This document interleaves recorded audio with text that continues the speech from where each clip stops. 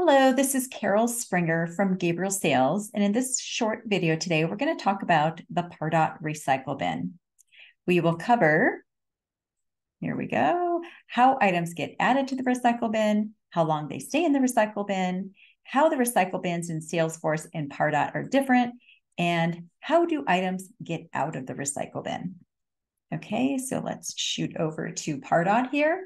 And for example, well, first of all, there's two different ways you can get there. One, account engagement settings, and then we'll go into the recycle bin here. But first, I want to show you basically how something gets added to the recycle bin. So say this person has no engagement, say I had emailed them 30 times and it's just time to purge them.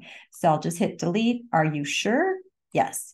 And this works the same whether it's an automation rule, it's an email template, pretty much anything in the system can just be added to the recycle bin.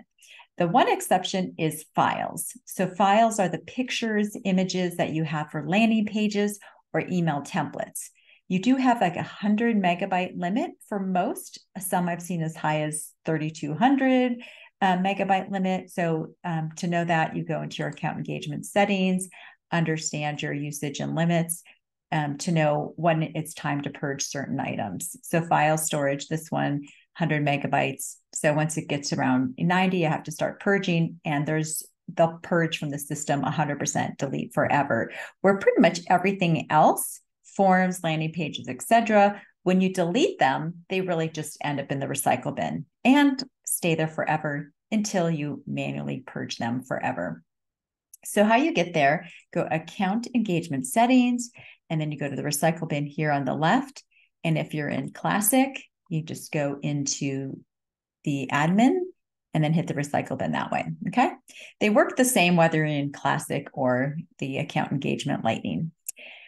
Okie doke. So if I want to take something out, say, oh, I put the wrong email template in there, I can go into my drafts and literally just hit undelete. And then same for prospects. Prospects are the ones that you're most likely going to put in the recycle bin and maybe take out. Okay. And how you do that is literally just go here, hit undelete, and are you sure? Then you say, okay, yes, and they'll just be added in the normal area. Okay. And if it's time to permanently delete, there's not really a strong reason to do that, except to maybe keep your recycle bin somewhat organized. You literally would just click your buttons here and hit permanently delete, and then they're gone forever. Okay.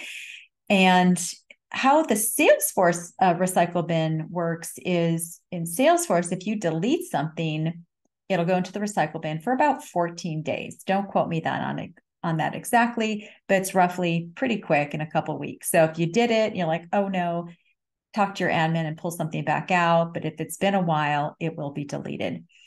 And then when you delete something from Salesforce, that will automatically delete that prospect in Pardot, and they'll be added to the recycle bin in Pardot. Okay.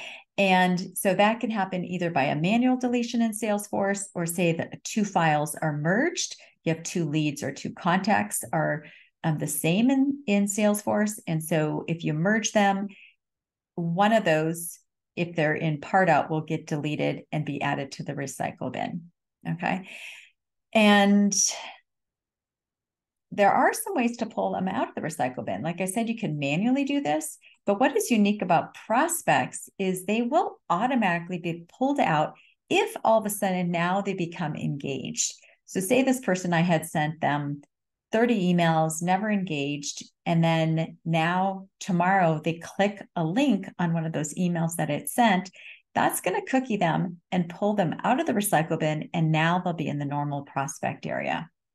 The other way that happens is if someone fills out a form. So say someone's been inactive for several years, or maybe even just a year, and you purge them, add them to the recycle bin, and then a few days later or next month or next year, even they fill out a form, it'll pull and connect. As long as that cookie is still there, it will know that this person was in the system before and now took an action. So we'll pull them out of the recycle bin and be added to the normal prospect area.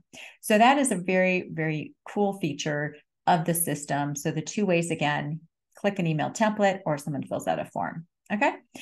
And that about covers it for today. Thank you for your time. And let me know if you have any other questions or any new topics you'd like to discuss. And I'd be happy to make a video on that. Have a great day.